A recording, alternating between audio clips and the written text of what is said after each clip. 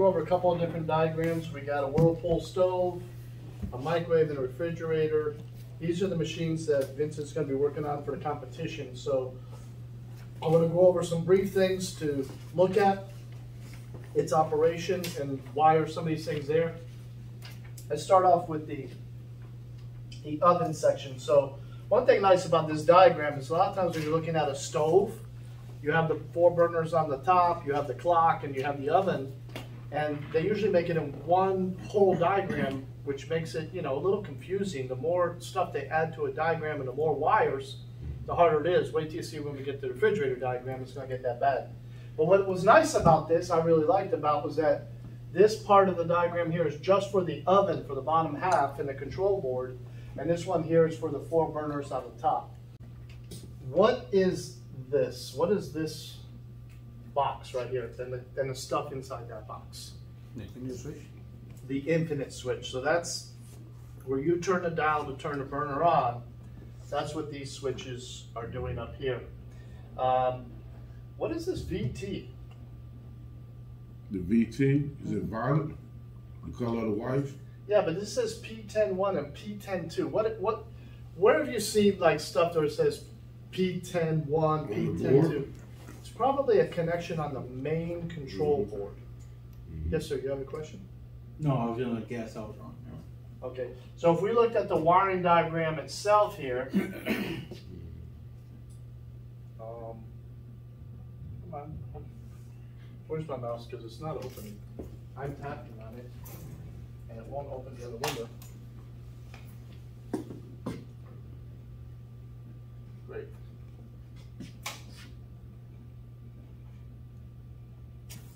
Okay, so if we look here, see this VT 10.1 and 10.2, those are usually connections on the main control board, and you can see these P numbers here.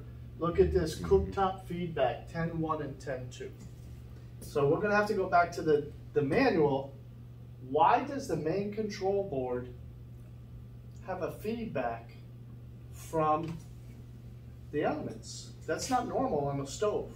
Is it like the surface elements would not turn the switch on trying to turn on this element. Let's do the circuit for the element first.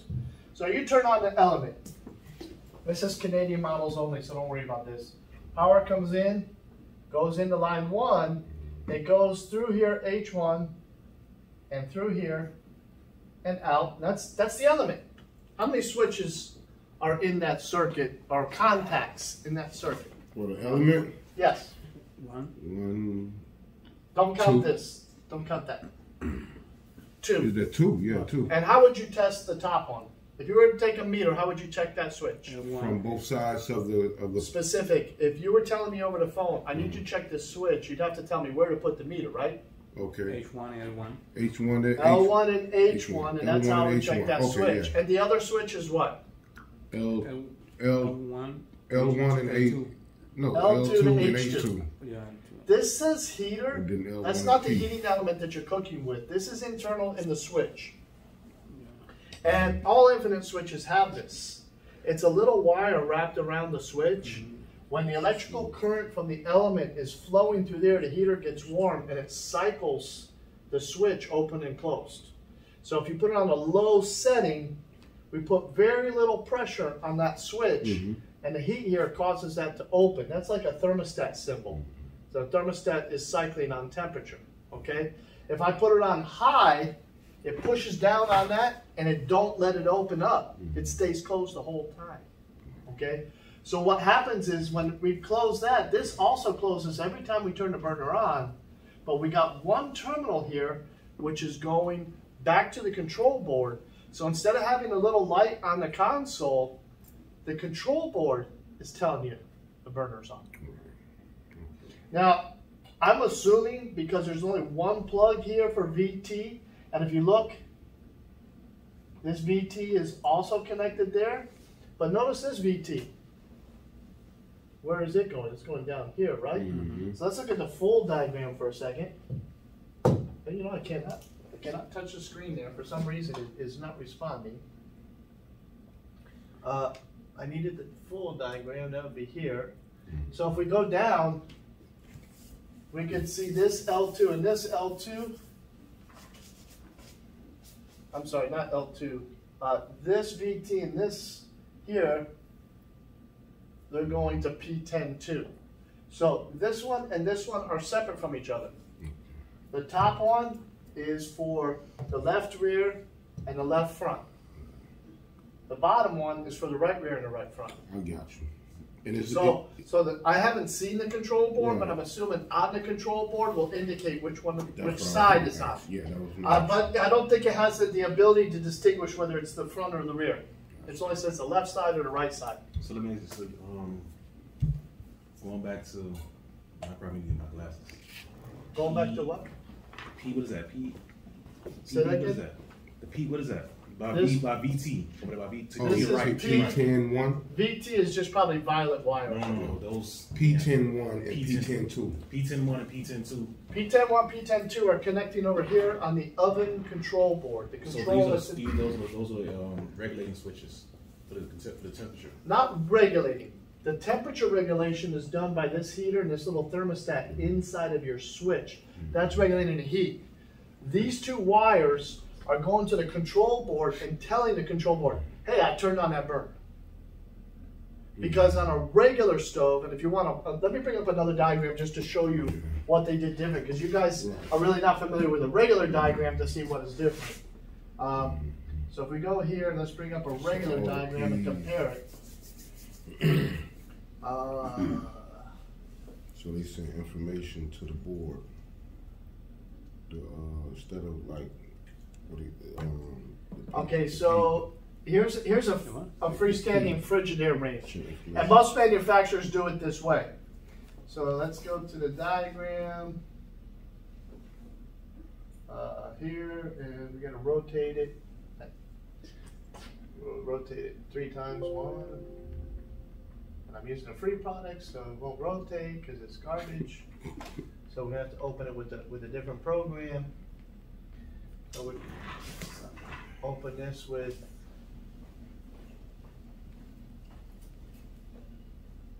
the full program. There we go. So now we can rotate it.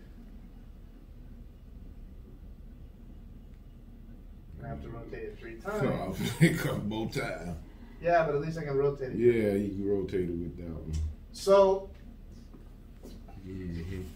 in this diagram here, this is the dual burner. This is the single burner, and this is the surface limit switch. We don't have that on the other diagram, but if you see, let's say, look at that P right there.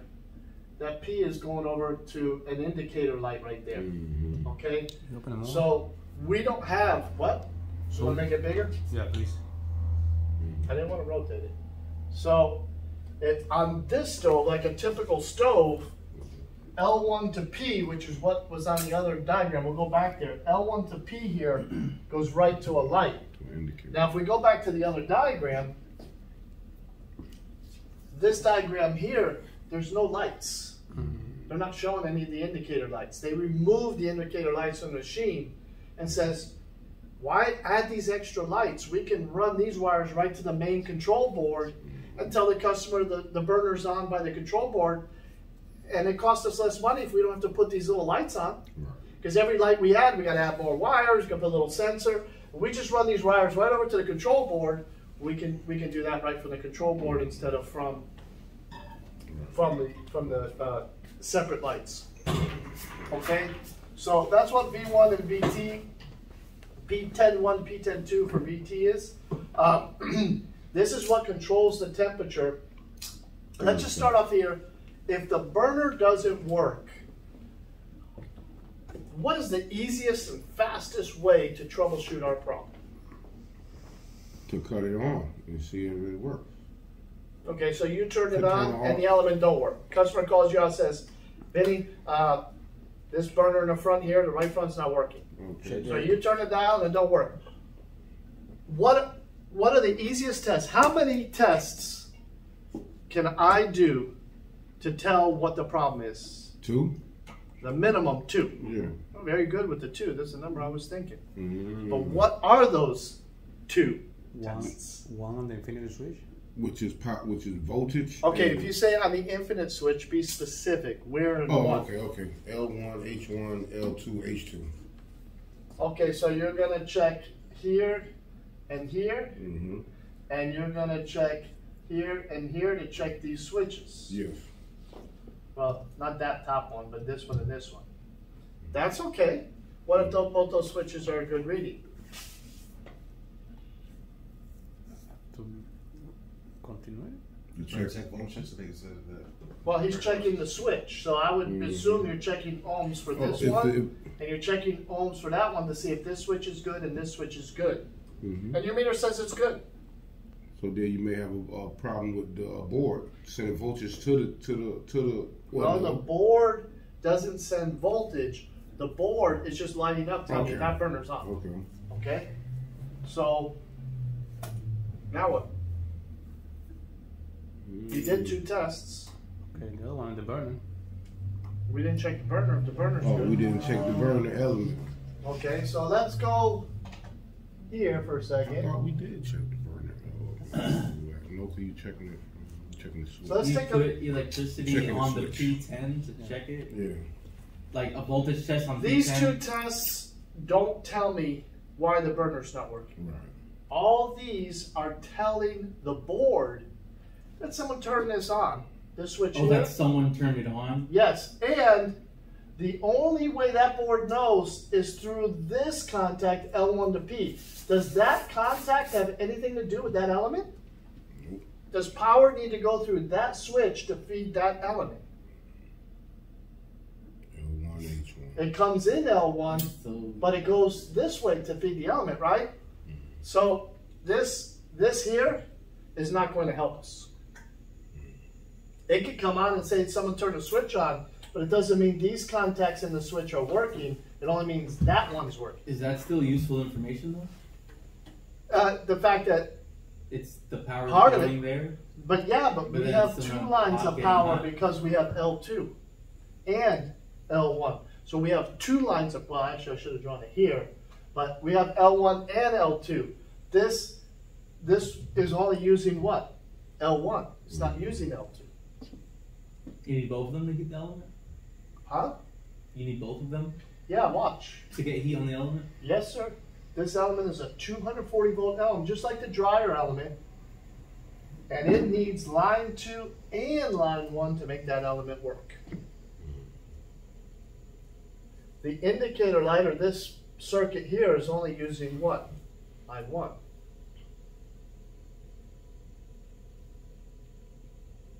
Now, if all the other burners are working, and just this one is not, you can't assume line 1 and line 2 to that switch is good.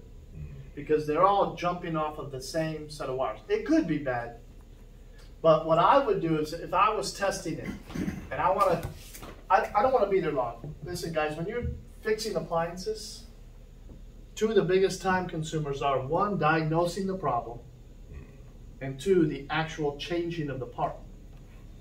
So, you know, some techs run 8, 10, 12, 14 calls a day. Well, the less time you spend in someone's home gives you more time to do another job, make more money. So when you diagnose, I tell people, if you're spending more than 10 or 15 minutes troubleshooting a problem, you spend way too much time. So one of the tests we can make is H1 and H2. I can do a voltage test. That's the element. If I have 240 there and my element don't work, what do I do now? Replace the element. Replace the element. What? Replace the element. Yeah. Mhm. Could a wire be broken? Could be. Yes. So we make our second test. Mm-hmm. With same 2 terminals, we turn off the power, unplug the machine, and we do an ohms test. When I'm doing a, remember, what did I say about a voltage test different from an ohms test? What did I say? What are the different? When you're testing voltage, you're testing what? You testing the line, The power. the It starts with a C. Continuity. Circuit. the circuit. Yeah. If I put my meter here and I'm checking power, I'm checking to see if electricity came here and electricity came here. Yeah. So when I'm doing a voltage test, I'm checking power coming to that. And if I have power, that means my switches are good and power in the machine's good. Okay? And the only thing left really is my heater. But there could be a broken wire, right? So then I unplug it and do the same test, but for ohms or resistance. Now when I switch it from voltage to ohms, I'm testing the circuit like that. The heater. So I can check the heater out. So for 2 tests, I can pretty much eliminate it. The circuit and the elements. So, let me ask you a question. So I'm sorry. if you're going to do the voltage test, right? So that means if it comes out and it reads 240, that means that the circuit is good. That's no issue. The circuit up to that point. So that means the wiring's good. So it's not a wiring issue. Well, I haven't tested these wires. I'm recording. Everything you guys say is being put on there, and I'm put you all on blast. So here and here, when I'm testing this, I'm testing from here back to the plug. When I'm doing an ohms test, I'm checking here, I'm checking in between the 2 terminals, which is the wire. Now, what is this symbol where you see it all over the diagram? Plug. What is that? The connector. A quick disconnect, where you have 2 plastic plugs that plug together. So from the top of the stove to the burners underneath, there may be a plug. For the factory, it's easier for them to wire the top separately, wire the switches separately, and then when they put the top with the stove, they just plug it in with 1 quick plug. And all these wires are on that 1 plug. You could have a bad connector on the plug, right? Yes. All right. So that is that. I would just check voltage here and then go to ohms and check that. I'm done. Okay? What in this case here, it is possible one of the 2 burners is not working, the other one is. If one is working and the other one is not, watch this. Let's just say the inner is working, but the outer is not working, right? If the inner element is working, now pay attention here, the inner element is working, what information can you get from that? What is that telling you? That you have power. We have power to the burner, to right? the To the burner. switch. Yeah.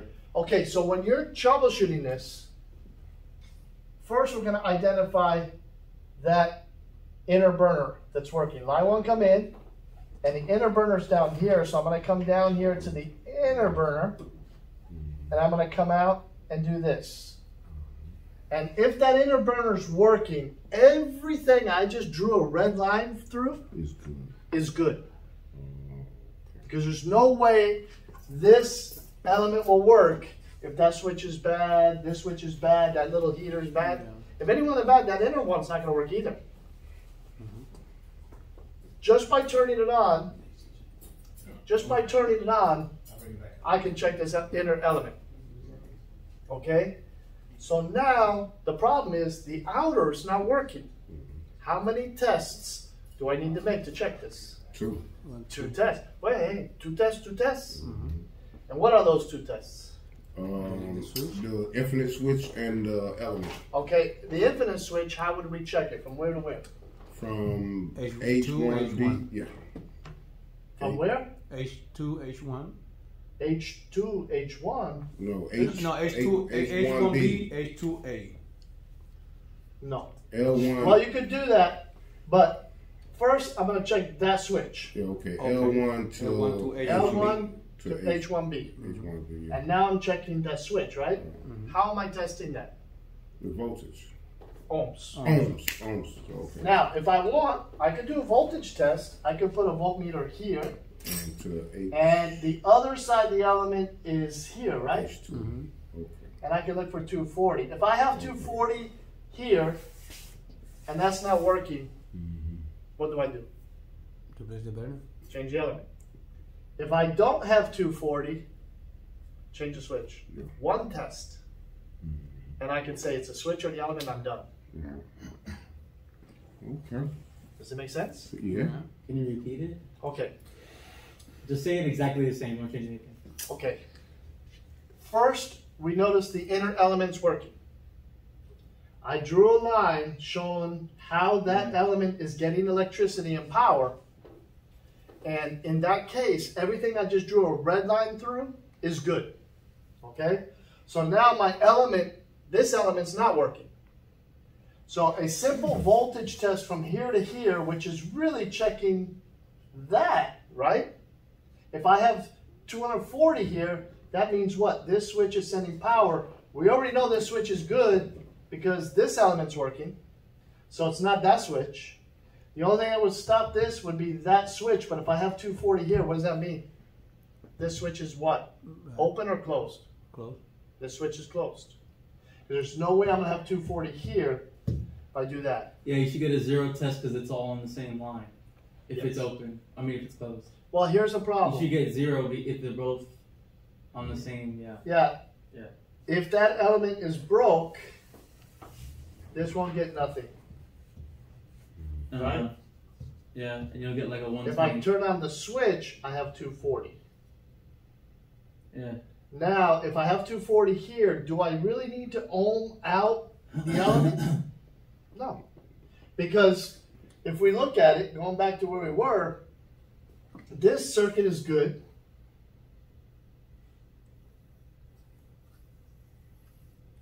The only possible problems are these two items. And if they don't work and I have power here and here, that means the switch is trying to turn it on. It's still not coming on. Right. It's bad. Right, I get it. If I don't have power here, but this element's working, that switch is bad. I'm done. I'm not even going to ohm it out. Right, you already ruled out. So, you know, the judge might ask you, well, did you check that switch? No, I didn't check that switch. Well, why didn't you check it to prove it? Because, well, I saw that this worked, so I knew line 1 was bringing power in. I knew power was here. I checked power here and here. I didn't have power. Well, that switch has to close to give me power here. So that switch is back. But if I do have power and it still don't work, well, the only thing left is the element. Did you know about the element? No, but that's the only thing left is the element. I don't need to test it. So what is troubleshooting? What is like the actual troubleshooting? What are you doing? You're comparing a normally present condition to what the current condition is? Yeah, in a more simplified term, just like a detective, you're little by little ruling out the possibilities till you narrow it down to only 1 or 2 possible things that are wrong before I even put a meter on it. The very first test was that this element came on. That element is the same thing as my meter. If my meter gives me a voltage reading, it's the same thing as that element turning on. So I don't need to put a meter at that point. That element starts to get red hot, I got power. So it's either one of these. I check power right there. If I have power, element's bad. If I don't have power, switch is bad. I'm done. One test. Simple, huh? Yeah. But you need to know how to read the diagram. Now the other 2 burners down below are the same as these 2. What if the complaint is, I put it on high, it's red hot. Let's start with the top one. I put this one on, it's red hot. But I was boiling water, I turned it down to 3, because I don't want it boiling. But it stayed red hot. Infinity switch. Infinity switch. The only thing that controls it is this part of the infinite switch. If it stays red hot, that's your problem. Change the switch. You don't even need to put a meter on. Because each switch has got like a little thermostat inside, which controls that element working. Does that make sense? Yeah. Okay. Let's go to the oven.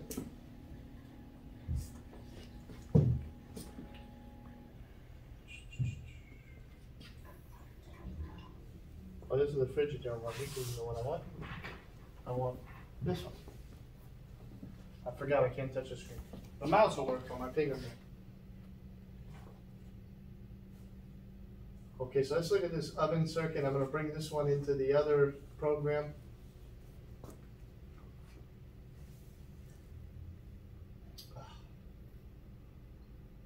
So hard to do this from distance.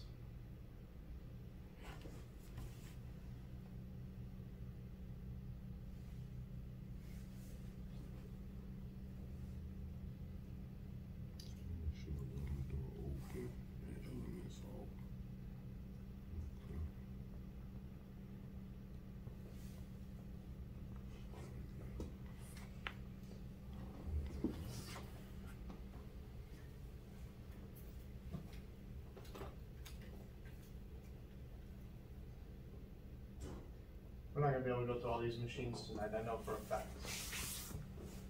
We're gonna have to start lecture early tomorrow to go over as much as we can. Okay. And then we have Monday too. Okay. So let's look at this oven circuit here.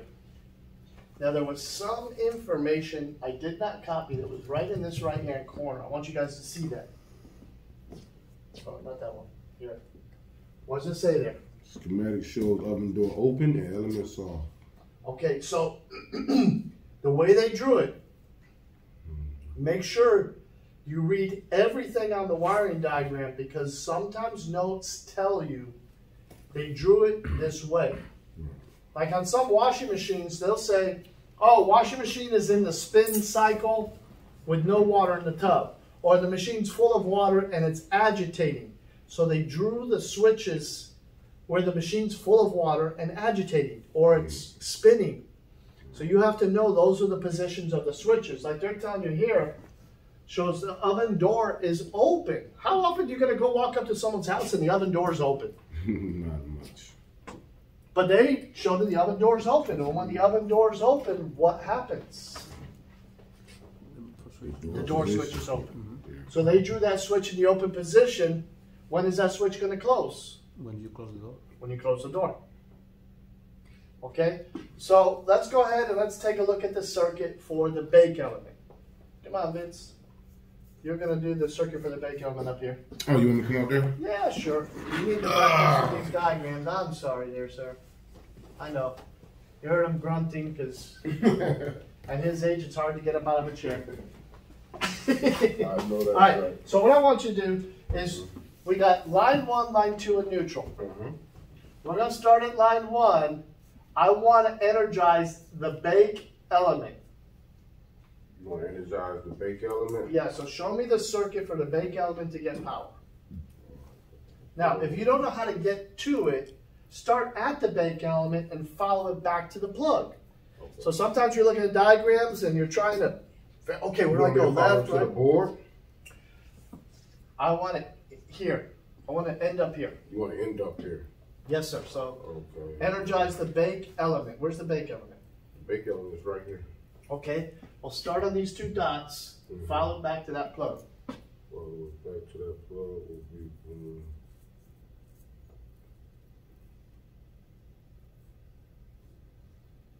Okay, now do the other side. Do the other side going to the board? Yeah, complete the whole circuit. It's not completed. Keep going. Follow that line. Keep going. Keep going. And out. No? Oh. Back to the plug. Back to, oh. Perfect. Thank you. That's it. Yeah, I got you. All right, what's your step there? Okay. Have a seat. Thank All you. right, all right. Bake element don't work. Customer calls you out and says, hey, I'm trying to bake some cake for my kid's birthday party and the oven wasn't working. So you turn it on and see the bake element's not getting hot. What do we do? Where do we begin testing? Power. Voltage. Power. Power. In the wall, is you going to pull the stove out and check the power in the wall? Yeah. Why? Or check the power at the terminal block. No, let me ask you a question. On the We were just talking about what before the oven? The Top burners, stove, right? the stove top. Yeah. And didn't I say if the burner comes on red hot, it's the same as your meter telling you got power? Right. So my oven don't work. I'm going to turn on one of the top burners. It gets red hot. What does that mean? I mean, you got power. I got power, right? Mm-hmm. So do I need to pull the stove out, check power in the wall? No. But checking power normally is good. If it's totally dead, that might be what we want to do. Okay? So we turned on the top of the stove. It got red hot. What's the next step? check the element. Check the element? Yeah, the thermostat. Why? This is a computer board. Oh, it's a computer board? Control board. That's the oven sensor. This is the board. This is relays on the board that turn on that oven. Check the door switch. The door switch. Check the bake element. Look at that blue line. Do I have the blue line going through the door switch? No. If you're cooking at home and you open up the oven, does the oven shut off? No, definitely not. What's the door switch for? It's for when you wanna do self cleaning or something like that. P43 and P4. Does this oven self-clean? The motor. It has a locking motor, so it cleans. Yeah. If it locks the door, we only lock the Yeah. door for self-clean. Oh yeah. Sure. But let's go back to what we're saying. Okay. The door switch won't let the lock motor lock unless the control board can see that that switch is closed. Okay? The motor switch is once the motor's locked, tell the control board, okay, I successfully locked the door, now we can clean. But that has nothing to do with our baking problem. Right. So you turn it on, you see the bake don't work, you turn on the top burner, it gets red hot. Now what do? Turn on the bottom of the bake element and see if it comes on. But it don't. We already tried that. I guess you go to the board and check P43 and P44 Why? because you want to see if you have any resistance within that line. Not yet. Not yet? Before We're one, not going to take one screw out Okay. or take our meter out yet. Remember I said with the dual burner, if one of the two elements on the dual burner work, I think it was this diagram here, I said on this dual burner, if I can say this one is working here, what does that line mean? What does that line mean to me? That you have power all the way through that line. all the Power's way flowing the through circuit. and what? The switches are good, right? The only things that I didn't draw a line through, I don't know if they're good or not without testing with the meter. Right. Oh, let's use that same thought process with the oven. Bake element. How do we use that same thought process with the oven as we did with the dual burner on the top of the stove? Because if you have power at your broiler, So now what I want to do is I want to see my broil circuit. I'm going to put the oven on broil, and all of a sudden the broil gets red hot. right. So let's take a look at the broil circuit. Here's the broil element right here. Yeah. I'm going to come in line 1. Well, no, that's no good, right? No. I'm going to come in line 1, and I'm going to go here, and go here, and out. So we need. That is the circuit for the broil element. Right. Yes, sir. Okay, you say you have the. I'm seeing like there's multiple heating elements inside this oven. Yes, we have a bake and a broil. The bake is on the bottom and the broil is on the top. So when you're cooking fish and steak, you broil them. When you're making a cake and brownies, you're baking them. Okay? So the ovens have 2 elements in them. Okay? But the yellow line indicates a circuit that is working. Right. okay. The blue line by itself is showing me a problem. So watch this. I'm going to erase the yellow line.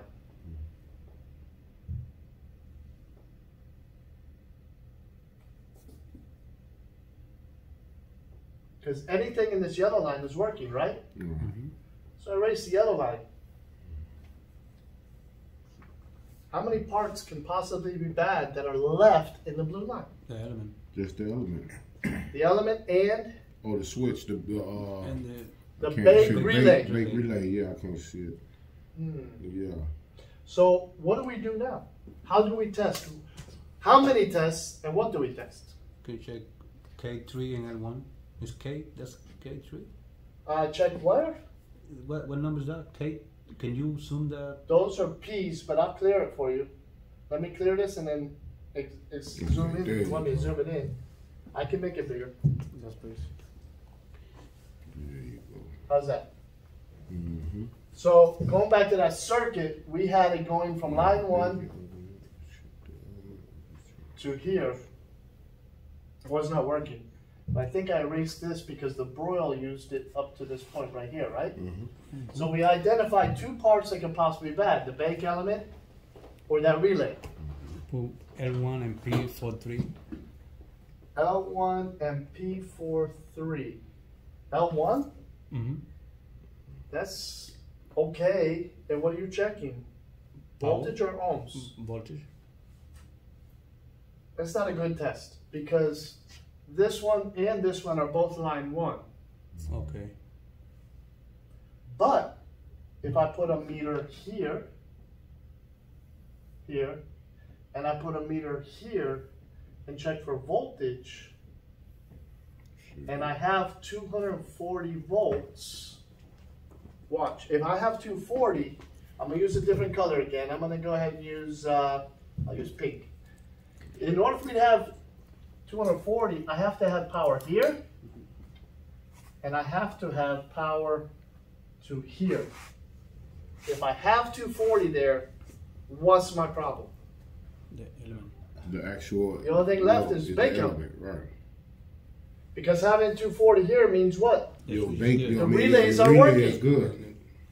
If I don't have 240, Then you know it's Relay is bad. the relay is bad. which relay? The baking, K3. the bake K3, Yes. Now, what's DLB stand for? a double line breaker. Or don't look back. No. Yeah. No, double line break. Break. Okay. no. Back in the day when they first started coming out with electronic oven controls, we're talking about the early 90s, okay?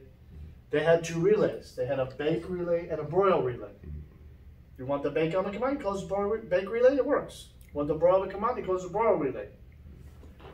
Years later, people would take the bake element out to change it.